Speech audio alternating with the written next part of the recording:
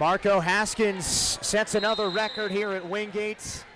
92 made threes, most in a single season. And, well, tonight he's nothing short of shooting it from downtown. 4 of 7 for the senior. Great accomplishment to pass Zarek Lawler. And it couldn't show the better team to break the record against. I mean, number 9 in the nation. And he started off a little slow. But like I said, you can't have any conscience. And that's one guy. It's just good to see him break that record. And we'll see if he can get a couple more to add to that too tonight. Meanwhile, Wingate's Quantre Taylor just picked up his 3rd personal. So Eddie, if you're Coach Good, how do you manage that here? 3 fouls at around the 11-minute mark. Well, I think you've got to keep him in definitely because he's such a presence. But right there, just got a little bit too much body in there. Had his hand straight up. But when he brought that right hand down, the refs are going to call that 9 times out of 10 unless they see that you clearly have all ball. But if I'm Coach Good, I'm keeping him in. Or, you know, right now we took him out because he's such an integral part. You can see. Yeah, I mean, he's been big on the glass, no question. And even on the offensive side, you saw when he came out, when they were running a 5-out motion, it wasn't as effective because they didn't have their big guy in the middle. So, yeah, I mean, good choice by Coach Good to take him out because definitely going to need him down here in the stretch. Wingate has 4 players in double figures. Queens has 3, led by Sean Willett, who's got yet another double-double, 19 and 11. That's his 23rd double-double of the season. Josh Strozer, putback. Man, and I don't know if that was off the rim yet. I think everybody was looking, but Strozer said he don't care. He's going to go up and get it. Oh, my goodness. Man.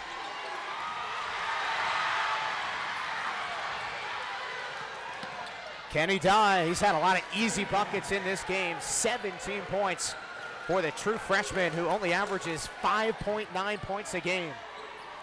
And Sam, I'm gonna let you know how the Bulldogs are feeling right now. I think the biggest thing for them right now in this game is for them not to say, hey, we can play with these guys, but to see that you can beat them. You just got to keep doing everything you've been doing in the second half. Marco Haskins picks up his 2nd personal. And nice feed and definitely a foul, but a tough move right there. Kind of flexed on him at the end. And Blaylock just running the floor, and it's very important for your bigs to come stretch to stretch, one end of the floor to the other, and he just found him on a nice little dish. And that was a very strong move by him. See if he can finish the and one. Blaylock, the redshirt sophomore out of Houston, Texas. Coach Lundy on Queens says he is one of the best in the business at taking charges.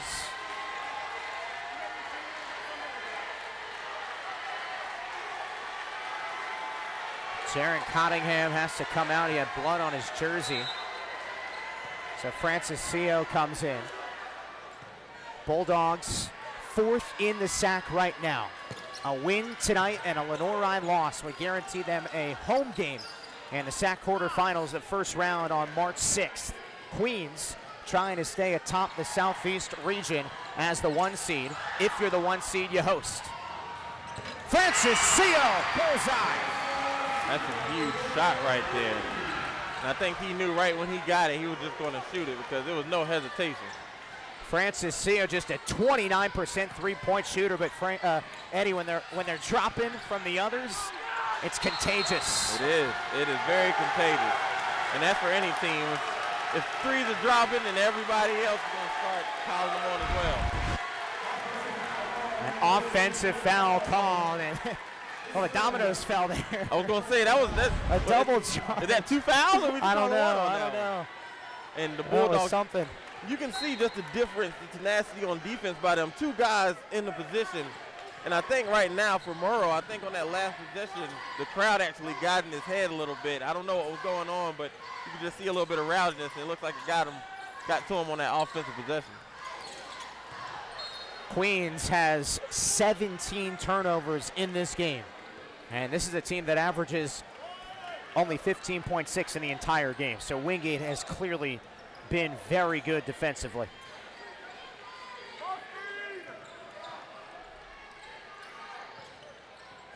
And Royal just running a 4-out 1 in. Got to talk and find players.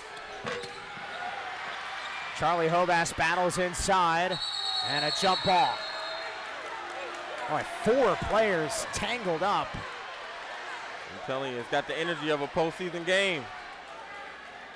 Going after it, both teams.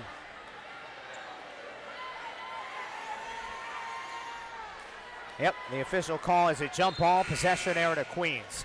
Last time Wingate beat Queens was 2017, and it was in this building.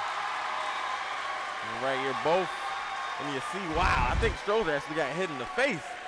But you see 3 Bulldogs just corralling on the offensive player. They're going to have to continue to do that, but that back end, that backside, Sam, is going to have to rotate. I mean, it's nice for 3 guys to be there, but you know it's only 2 guys on that back end, and they got to talk better because there's been a couple little openings that the Royals have found, but they got to clean that up. Well, heading into the locker room, the question was maybe a 10-point deficit. Is Wingate's belief factor not in the equation? I think they've answered that and then some in the second half, Eddie. They've come to play. Jacob Dawkins there on the offensive end. And you're exactly right. They came to play in the second half, and they have to continue to play like this. They can't let up on the defensive, neither the offensive end, because they're getting more high chance opportunities than they did in the first half. Offensively, the Bulldogs have been dynamic, 71% from the floor, the story of the second half. It was a 10-point lead for Queens at halftime, and Wingate has completely flipped the switch. And Jacob Dawkins travels.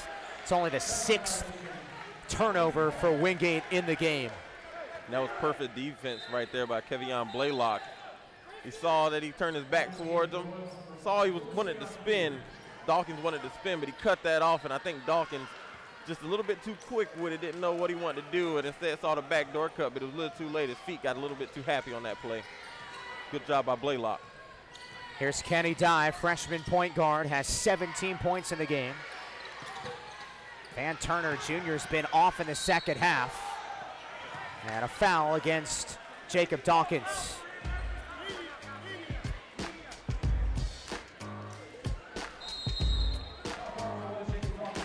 That's Jacob's 3rd personal foul, and we will step aside. 3-point lead for Wingate. Eddie, Strozer the garbage man. Ooh, with 4 players underneath. You saw a little flex on him.